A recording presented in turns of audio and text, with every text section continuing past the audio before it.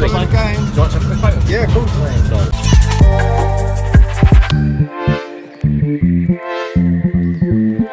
Hopefully you've already seen the video where I reviewed this season's new home shirt. I received the long sleeve replica, the short sleeve replica and the pre-match top, but I didn't receive the authentic version as it wasn't released just yet. I eventually pre-ordered it from Arsenal Direct and recently got it. Problem is, I've seen a lot of reports on social media of poor printing and I have someone on the back of mine, so I'm not looking forward to that. And there was also problems with the Invincible results printed on the back. I think they only showed 32 games instead of 38. So yeah, wish me luck. I can do this now. But you try back to when the world starts spinning.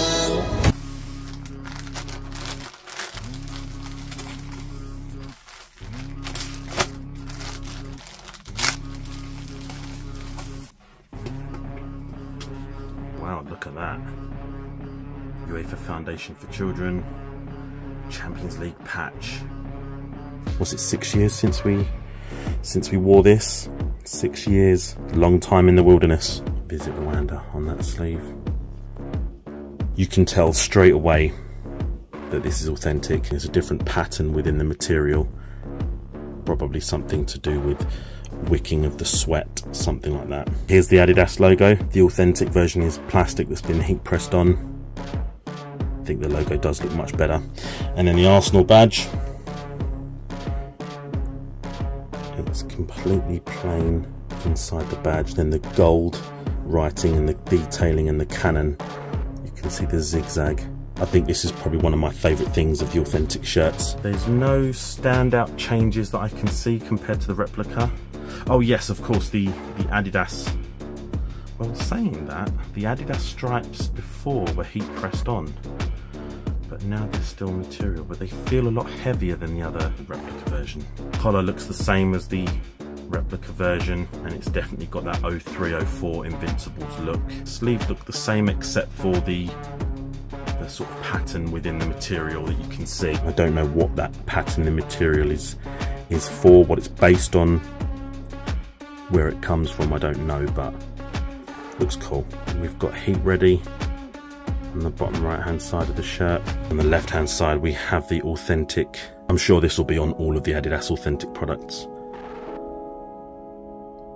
I think it definitely looks better in the authentic because for some reason, I think I said before that the zigzags are the same, but I now tend to think that the zigzags in the authentic version actually are less predominant. They seem a little bit lighter than the zigzags on the replica shirt. That's the front. Let's have a look, see who I've got on the back.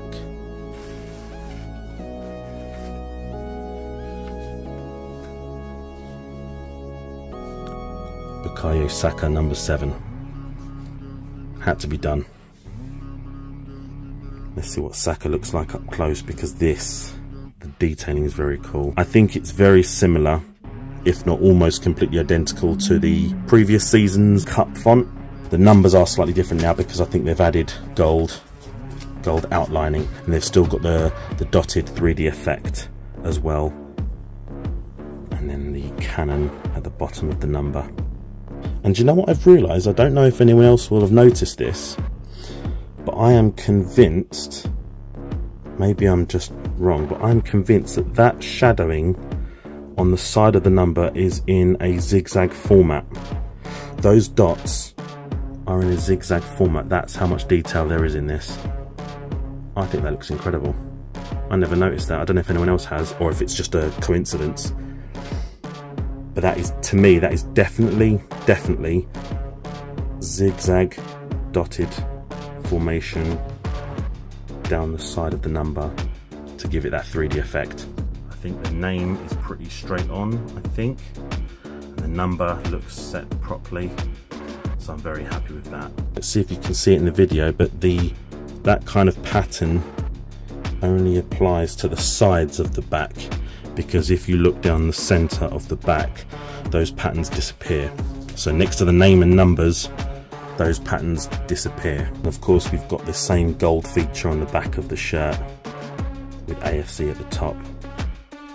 It kind of doesn't go with the zigzag patterns. That's what I'm not quite sure about this one. I think it would have just looked better if it said AFC in gold across the back. I don't know if this is the same as the replica, but there's that kind of panel behind the sleeve and sort of underneath the sleeve. That panel is completely dotted, and I think it's completely you can see through it. I think you'd be able to see through it, and I don't know if you'll be able to see it on camera, but I think you can see through it. Anyway, let's have a look at the mess they might have made with this Invincibles record. So what they've decided to do is put all the W's and D's across the side panels and the back panel that goes underneath the shirt. And what you'll notice is the W's and D's are for all the wins and draws in the Invincible season, and you'll notice there's not one single L.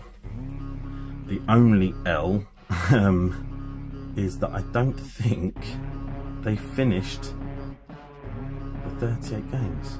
I'm going to sit here and count. So if you just bear with me, I'm going to count because I want to know if that's the case.